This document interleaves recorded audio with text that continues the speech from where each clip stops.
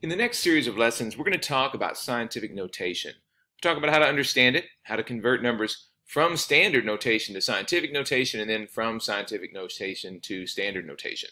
Just for a moment, I want you to imagine that you are a scientist, and you've been doing research on bacteria, on how quickly bacteria reproduce. And you started out with 1, and now you are at this very large number, 328 1, 2, 3 million, billion, trillion, 328 trillion bacteria. And you want to write this in a paper.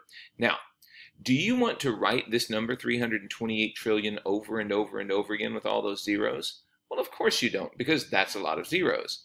Mathematicians have to write big numbers like that all the time, so they came up with a kind of a shorthand notation for writing large numbers, and it's called scientific notation. Scientific notation is used to express very large or very small numbers quickly and easily. So for example, let's take our 328 trillion example. Maybe we wanted to write that in a shorter form. So what we can do with scientific notation is convert that into that shorter form. And scientific notation always has this form.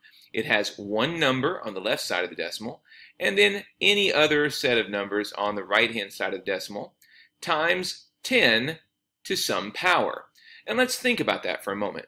Let's say we had the number 2, and we multiplied that by 10. Well, that would give us 20. That's 10 to the first power, 2 times 10 to the first power. Now if we multiply 2 times 10 to the second power, well, that's 2 times 100, and that's 200.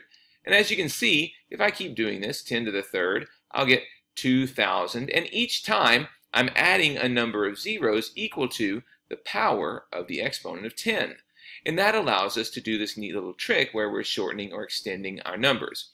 So in this case, using the form for scientific notation, I would count the number of decimals back to this first digit right here, 328 to the 3 right there. And I count how far I need to go back. So that's 1, 2, 3, 4, 5, 6, 7, 8, 9, 10, 11, 12, 13, 14. And then I would write my 3 here, because I only get one digit to the left of the decimal, my decimal point, and then any other significant digits, those are the numbers that aren't 0, 2, 8, times 10 to the whatever power. So 3, 6, 9, 12, 14. 10 to the 14th. And what that means is, if I take 3.28 and I multiply it by 10 to the 14th power, I'm going to move that decimal point 1, 2, 3, 4, 5, 6, 7, 8, 9, 10, 11, 12, 13, 14. And that's going to give me my answer. The answer in this case being just a simpler way to write this very large number.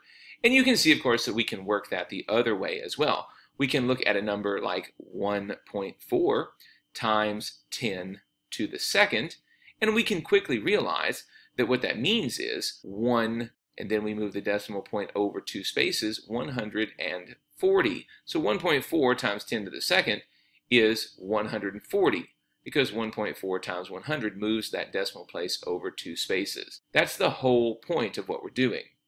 Now let's take a look at a small number, a very small number here, and see how we could represent that in scientific notation. Once again, we want to keep our format of x point xxx, whatever the numbers are there, times 10 to some power. We don't know what it is. It could be any power, so we'll just put the x variable there. X point, and then any additional significant digits times 10 to the x power. Now in this case, my zeros are on the left-hand side. And I want to keep this format. So in other words, I've got to move the decimal this time to the right. Right? I'm going to have to move it 1, 2, 3, 4, 5, 6, 7 spaces to get it right there between these two significant digits. So I have one number on the left-hand side, and then a decimal point, and 7. And to get that decimal point there, I'm going to have to multiply times 10 to the negative power. The negative power is going to take this decimal and move it the number of appropriate spaces over. In this case, 1, 2, 3, 4, 5, 6, 7 spaces over. So 1.7 times 10 to the negative 7. And just to check that out, let's try it out. So we'll take our 1.7 here, and we'll move our decimal point over. 1, 2, and we'll put a 0 there. 3, 0 there. 4, 0 there. 5, 0 there. 6, 0 there. 7, 0 there, and then we move our decimal there.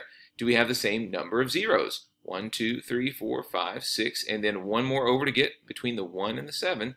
1, 2, 3, 4, 5, 6, and then one more over. Before we get to the practices, understand this is just a way of encoding, if you will, different numbers. It's a way of taking this big number and making it small. Taking this large looking number, which is actually very, very, very small, and putting it in a more readable format, right? So these two are much more readable, much more writable than these larger numbers.